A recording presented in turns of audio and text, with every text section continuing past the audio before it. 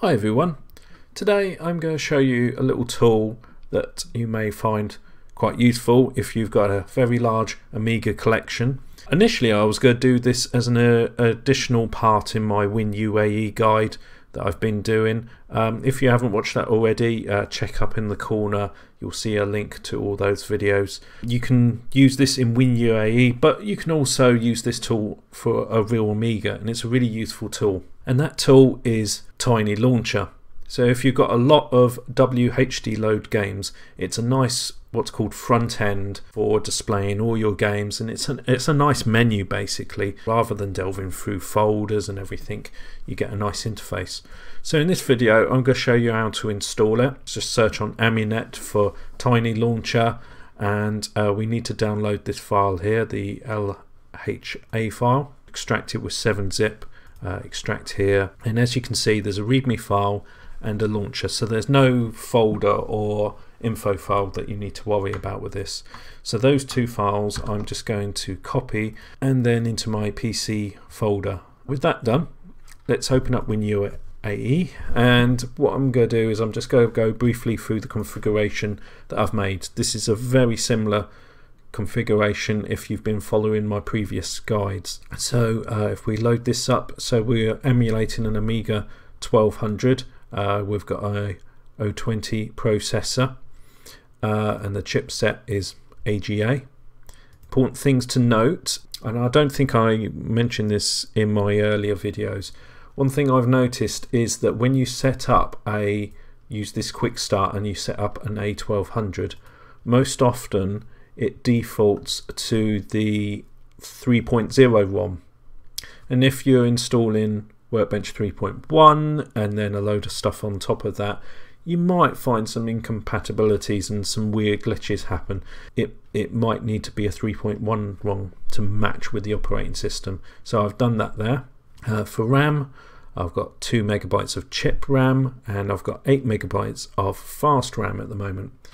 But if you think, hang on, 8 megabytes isn't enough, I want to max it out, then what you need to do is you need to go to the CPU tag here, untick 24-bit addressing, then go back to RAM, and then what you'll see, we won't have Z2, we want Z3 fast RAM, and you can push that even further. So let's have 128 megabytes of RAM, let's go crazy. Got floppy drive, so I've got no floppy drive connected, but I'll just bung that onto turbo just in case. Hard drives, important thing. So I've got my system file, so that is using Better Workbench, which I've covered in previous videos, so look back on that WinUAE guide that I've been making. Shows you all how to set that up. Well, what we're going to do is we're going to add a couple of directories. So I've got a directory called PC, and that's the one that's going to have the install files on it. So I'm going to call that DH1, and the label I'm just going to call PC. It does need to be a bootable one, so I'll untick that, and I'm going to make another one called HD2, and the volume of that is going to be called games, and unbootable, and I've got all my WHDLoad games in a folder, this folder here, WHDLoad, and you can see they've all got alphabet organized. Don't ask me where to get WHDLoad games. Have a Google, have a search. Those R drives are all set up there, ready, and that's pretty much the configuration. So I'm just going to do a quick save, and then I'm going to start up the emulator. We've got our system, we've got the PC drive, there's TinyLauncher.exe that I extracted already. I've already installed WHDLoad, and I've got all my games here. What this program does is TinyLauncher. What we're going to do is we're going to move it into the system folder. I'm going to just move it into my tools folder. It doesn't have to go into the tools folder, but it's just a good idea to keep organized. Move the windows like that. That icon in the corner allows you to kind of hide the windows to the back if you didn't know.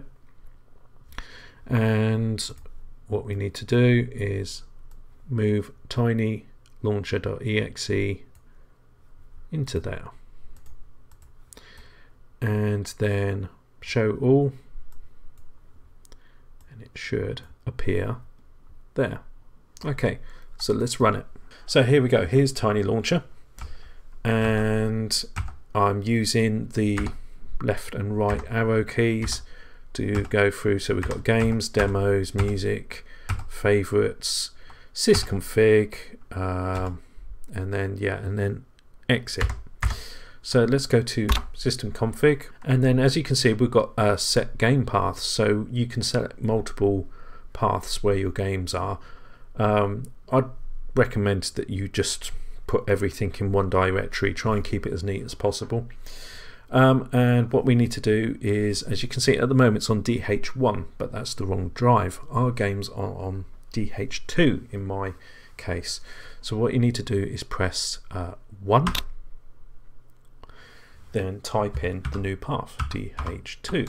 Whoop, DH2 : okay, there we go. And then we need to press F1 to update games.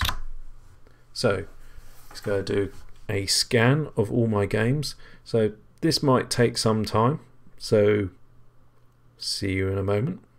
Okay, so that's all done. If you have got a larger collection of games, what you might find beneficial is actually hit F12, go back to the CPU, FPU tab again, and just make sure that JIT and fast as possible is selected, and you'll find that the progress bar goes a whole much faster. It can disrupt some games, so what I'm going to do is I'm just going to put that back to the slower speed again, approximate speed, and there we go. So if we go into games, so if I press enter,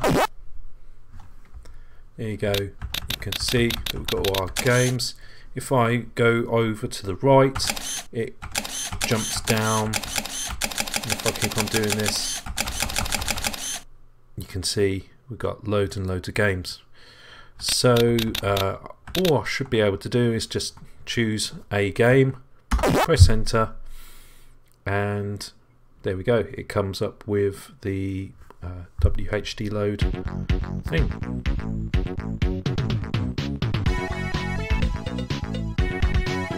Excellent, and then F10 to exit, and as you can see it goes back into the menu again. To get out of it, just press escape and then escape again, and we're completely out of the tool. To make things a little bit sleeker, what we can do is we can make it start up on launch. So if I just view all files and then S drive, we're looking for our startup file, our startup sequence. There we go. If I double click on that, and then I prefix that with ed space, so I can edit it. And then what I'll do is just scroll all the way down to the bottom, and I don't have to load Workbench, but what I could do is load DH0 tools, and then it's called TinyLauncher.exe. Give that a save. There we go. Control Amiga to give it a reboot, and there we go. Straight away, no Workbench, we're into the TinyLauncher. Yeah, if you've got any questions, please leave them in the comments below. If you enjoyed this video, please leave a like and subscribe if you wish to see more. And thanks for watching, and I'll see you in the next video.